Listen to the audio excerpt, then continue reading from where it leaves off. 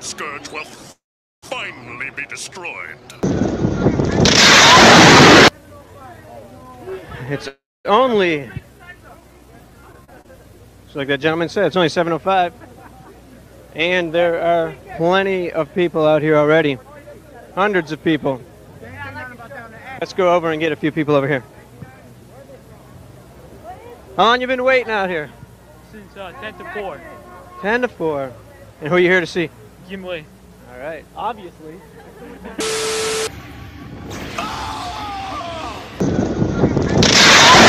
Curious about my life. I never really intended to become a comic book artist. I went to college and got a degree in psychology, and I was actually a pre-med when I was there, and something just didn't gel right. And you know what? Okay. Always love this cover. Look at the whales too. The texture for the whales is just really cool. The Gen 13 Archives is a must own because it's your very best black and white source for anything early J. Scott Campbell. And glad you could take a few minutes here to talk with us. Oh, no problem.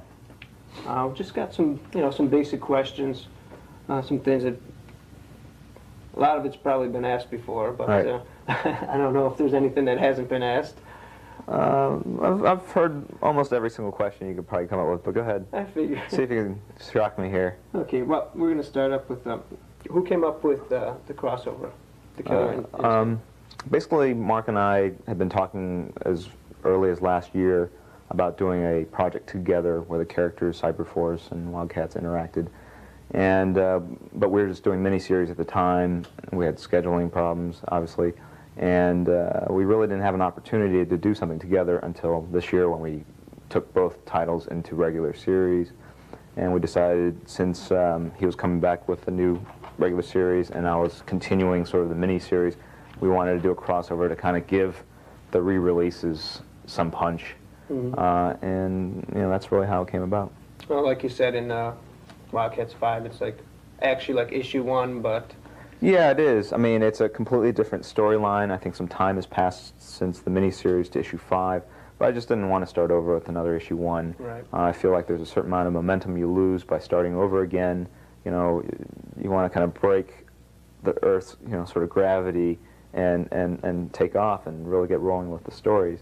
And if you're continually doing issues 1, 2, 3, and 4, it's difficult to do that. Typically, first issues you have to, first issues follow a certain kind of structure because it's the first issue and you have to tell the readers about the characters and introduce things in a very logical, sequential way. With an issue 5, you can just go ahead and assume that a lot of the readers right. are familiar with the characters and get into another story that can have a different and more interesting structure than typical first issues. I think first issues are very difficult too. This pack feels a little heavier.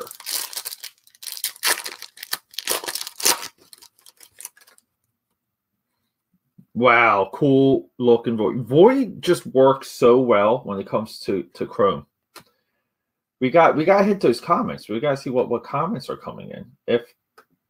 All right, hold up. Let me just get to my comments. Boom. Okay. Sean Phillips. Very awesome post here. Brian Silfries. Another Rich Johnson, Dave Johnson. Not Rich Johnson, Dave Johnson. What am I doing? Dave Johnson and David Pearson, both very similar styles of this era. Very cool grifter. This is a cover-worthy image for a trading card. Jason Raskin, very cool. Very cool. Hellspot. Rick Mays. Okay. Warblade here. Oh, we have our first bonus card. Refractor card. Demonite. Tony Harris. Tony Harris really came into prominence working through WildStorm for Ex Machina after coming off Starman. J. Scott Campbell here. This almost looks like a delays. We've lost some delays. And here we go. aka Patters, Peter A. DeLuca here. Welcome, welcome, welcome. Let me just switch. Oh, okay. Welcome, welcome, welcome. So look, everyone. Welcome to WildStorm Wednesday. Are we a little blurry here?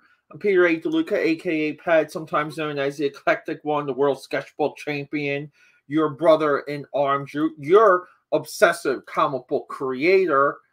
How's everyone doing? I can't get this to focus, and it was crystal clear coming in from the intro. What is happening? All right, so late evening, cheers to all of you. Late evening broadcast. Why? Why are we late? We all know the 11 o'clock streams do very poorly. They do very poorly. But why do we do them? Why do we... Look, we keep it up to be consistent. We keep it up to be in practice. I'm moving. It's insane right now. My 9 to 5, you know, Philly's favorite IT consultant over here. The 9 to 5 is, I'm there early and I'm leaving between 3 to 4 every single day. A couple weeks out of the year when projects ramp up, when there's a lot of specs, when there's a lot of, you know, just like you need the guy in the room. There's people, there's coming and going. It's very busy. It's very crazy. It's high demand. But this is, again, like this is a part of the process of the deeper practice that I feel like when it comes to like producing comic books, I feel like that's a lot of what's missing. I can't get over how blurry I'm looking at this one lens here. How is that even possible? Right? It's got to be some of the connection, right? I mean, it literally, I'm all over the place right here right now. I'm literally going to have to check on I can check right now on Facebook. Can I say Facebook? Because it should say you are live right now.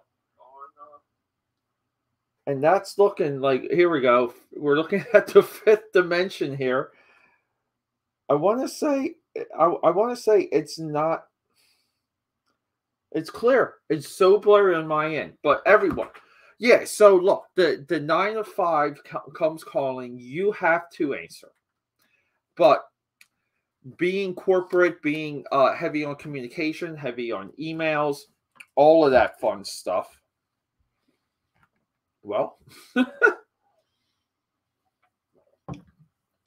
we learn outside skill sets that we wouldn't learn just working on comic books. I feel like there is a pocket of comic book creators out there. I'm not going to name names. Maybe one day I will. A pocket comic book creators out there that, like, I don't know how you say it. They're wannabe project managers. They're wannabe George Lucas's, Walt Disney. They think they're Pixar.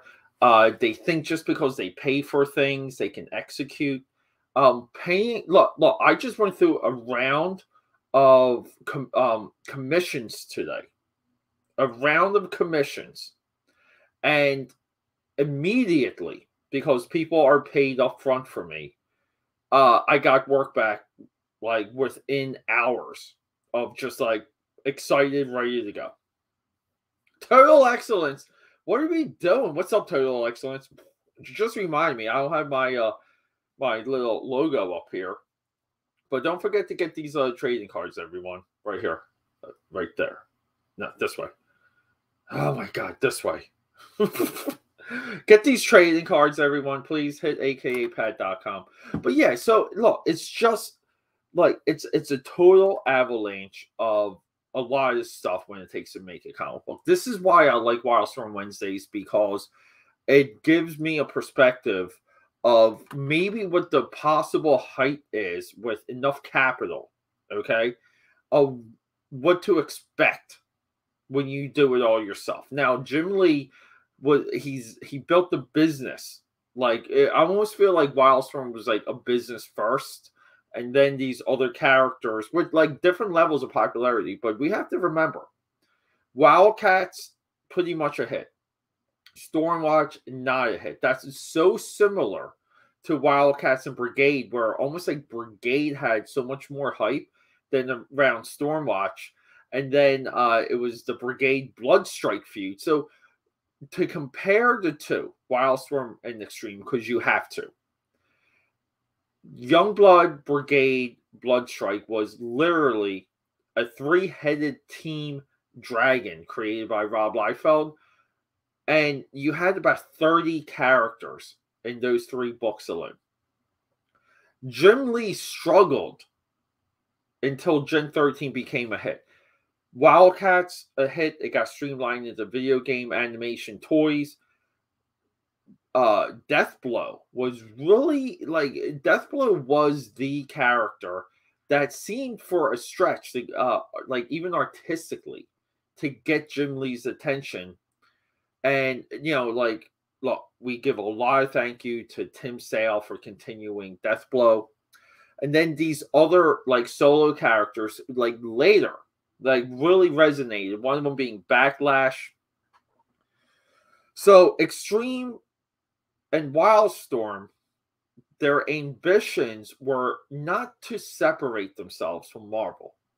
It was to become independent themselves outside of Marvel, and later to get folded back in. This is very clear. Some people think it's disingenuous if WildStorm ever returns to Marvel, if Rob Liefeld ever returns to Marvel. Rob Liefeld, Jim Lee, Eric Larson, Mark Silvestri, these guys never said they would never return. The only guy that really said it is Todd McFarlane. So we have these heroes reborn, okay? Now, previously, we spoke about what kind of started this, and I thought we would continue the Ashcan trend here. Wildcats Ashcan number 5.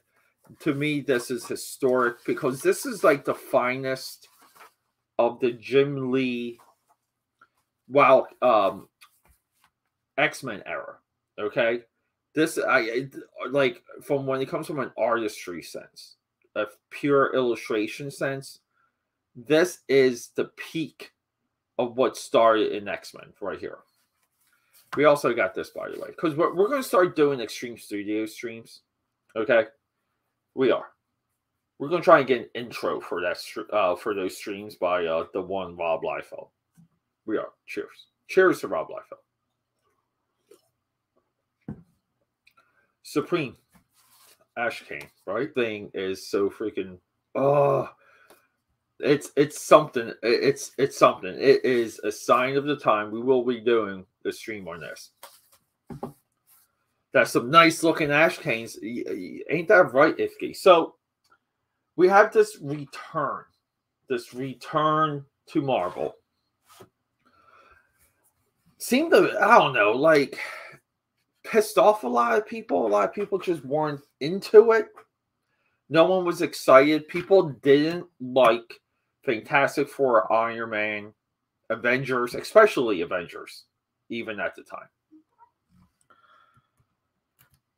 They didn't like these books. Captain America was on a much a very historic run by Mark Waid and Ron Garney, and the Heroes Reborn interrupted that. Everybody wanted that run to continue. It was the Sentinel of Liberty storyline. So these two guys, they strike a good, healthy deal with Marvel. You get paid when you turn in a book. We're going to give you $4. This is very similar to Joe Quesada, Event Comics, Ash, Marvel Knights. But it's like you do a book, we pay you. We have 2 marquee names. So there's just way more money, hype, attention, media. Everything is amped up. Run for 12, 13 issues. Jim Lee takes over the Rob Liefeld books, Captain America, Avengers. They do this City of Industry like crossover.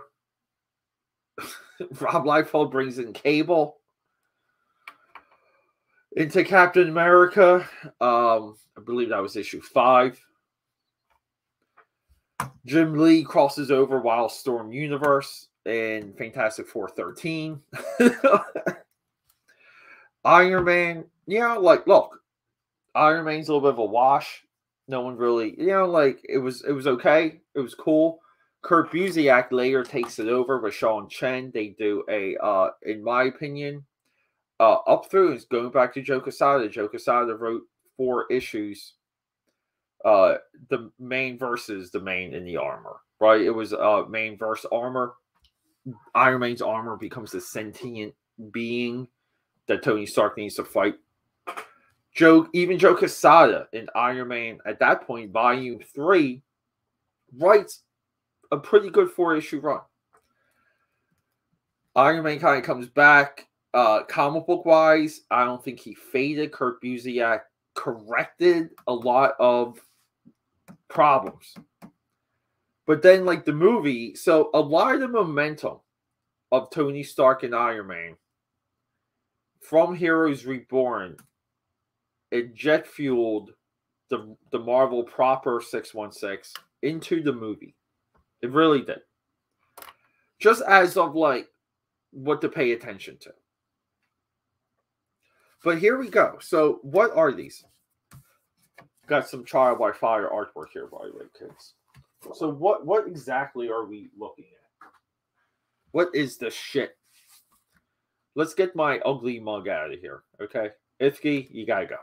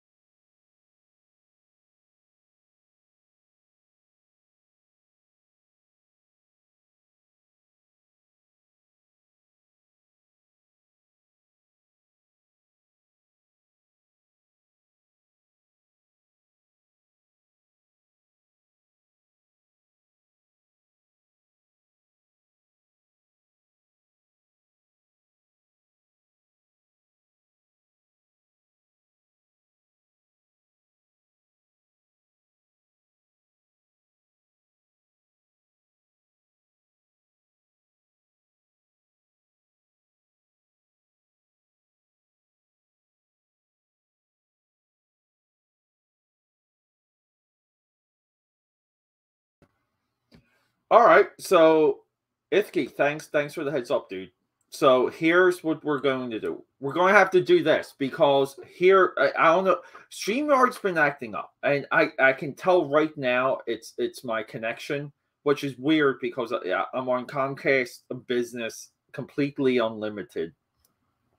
So the window right over here, okay, that microphone I can turn on and turn off. This one right here, I cannot. Okay, so we're just going to have to do it this way, which is fine because we get more of me in the background. Yes, but Itki, oh, thanks, bud. Yeah. So here's don't worry, I didn't say too much. I was basically informing everyone why we're late, which is I started with the stream.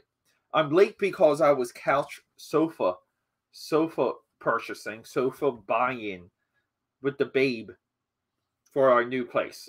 We bought a very expensive sofa. Look, everything like moving forward, we're going to get back into the original look and feel of the AKA Pad content. A little bit more streamlined, magazine, bougie. We're still going to have a fun production room, but everything else around that, it's going to be a different environment. And this is a move I was planning already like 4 years ago, and I had a series of 2-year delays. But things are awesome. We're still like going to be doing all the streams and everything with the new place, but we can't do anything unless we have a baller sofa. So that's what we were doing today. So here's the whole thing. These are not cheap, okay? These are practically new. I don't know if you guys can really see the spine here, okay? These are freaking new. So I almost don't want to like crack them.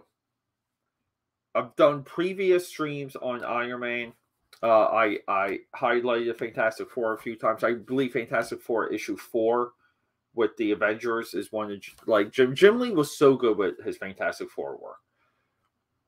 But let's get into it. So why are these important? Well, these are important because we're getting a black and white representation of the work, of the pages, of the illustration, of the inking. No word balloons, but we get like notes here, prologue, pages 1 through 4. Look at Portacio. I love the neck here. Like, can I just like bring that up? I love the mechanical neck and the traps. It is hotness. He was on another level. I made notes of this before. Portacio was in the zone he was in. And this is a part of his wet work zone. There was a lot of negative space. He was very good with just kind of being smart of putting his attention and his time in certain areas and just cutting up the page so the page looked full. Okay? A lot of people miss those details when they talk about Portacio. And here we go. We're getting some penciled pages. Very cool. You know, like, it's nice to see also where these books were roughly 3 to 4 months out, because that's when these Ashcans went out. You know, right? They go out to retailers, preview, order. This is where we are. You know, you'll see there's very little incomplete here. But again, like, as smart as Portacio is with the white negative space, right? In contrast, he's really smart with the black negative space. I always liked his paneling. Look at this, these panels here, just like breaking and busting up. Very, you know, like, I only wish sometimes I could be that loose. You know, I'm so locked into drawing on top of the comic book grid, or, you know, the Alan Moore grid, as some people call it. We're drawing good hands here. We're drawing good guns. Look at this dude just getting his face, like he's like spitting out all this blood. Portacio too, always strong with the hair, with the strains of hair, with the hair silhouettes. Really cool stuff. But keep in mind, in this issue, we don't really get a ton of Iron Man. We get more of the intrigue. Look at the banana leaves here, right? These are banana leaves, I believe. Look at the texture. Doesn't come up that well in the color version. These are almost like, I would say the background might be too dark. I believe these pages are dark brown and purple. See how much I can even open it, because it's that new. Here we go. This girl just throwing the drink right into Tony's face. Look at the detail of the splash. So freaking nice. We have Bruce Banner over here, right? And look at these blacks. Even here. It's like your eye almost follows the blacks into the negative space of panel 4 here. And even this, like, you naturally follow this. I mean, could you imagine being Brandon Child, like the writer, and, you know, like, you have to tell the story. You have to weave it. And you get this delivered. And what if you have too much to say? I mean, you're challenged. Every word counts when you have layouts like this. And look at these blacks. This is a great panel here. Look at with the cityscape just fading into the horizon. Really cool stuff. Yeah, and then this is it. This is like where Tony Stark like kind of contemplates his suicide. They were good with building Tony Stark into a tortured soul early, which did become a official Iron Man trope. I would say starting with Heroes Reborn. For the full story, see Iron Man 1 coming soon. Here we go. I would say this font could be the Adam Warren Comic Craft font. And here we go. Nothing on the back. Nothing on the back. People, I don't know. There's so much about these I enjoyed. I even enjoyed like just holding them, like the form factor.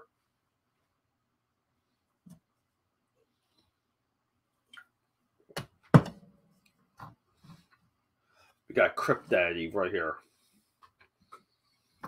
All right. So this is it. The coup de grace. This is why we're here. Now, here's the funny thing. Everything about the Jim Lee Fantastic Four, I love. I prefer, if I were to pick like 6 issues, I would pick Jim Lee's Fantastic Four 6 issues over 6 consecutive issues of any of his X-Men. Any of them. I'm sorry. Now, X-Men 1 through 2, 3, the adjectiveless X-Men, not uncanny. 1, 2, 3, pretty damn good. But he's on another level here. The point I was getting at, I never liked this cover. I never liked this cover. I don't know why. It's just, you know what? It's just, I mean, it has everything. He draws an amazing thing, has a great take on Reed Richards. Human Torch is Human Torch. Great action pose for Invisible Woman. You know, nice tease here in the background for Doctor Doom. It just doesn't click, and I don't know why. But look at this. The origin. This is all you need to know about the Fantastic Four in 6 panels. Shot off into space, hit with the gamma stuff. It hurts. It's twitching. And here we go. Flashback. Great panel here. This is like a Michael Bay Armageddon panel. Here we go. Countdown. Shoot off into space. Jim Lee at his like mechanical finest here. You know, he can run with John Byrne with some of this stuff. And then here we go. We got Sue Storm working the room, being a woman. Now, he did something very similar with Batman's Hush, where he made Vicky Vale a woman again when he did that.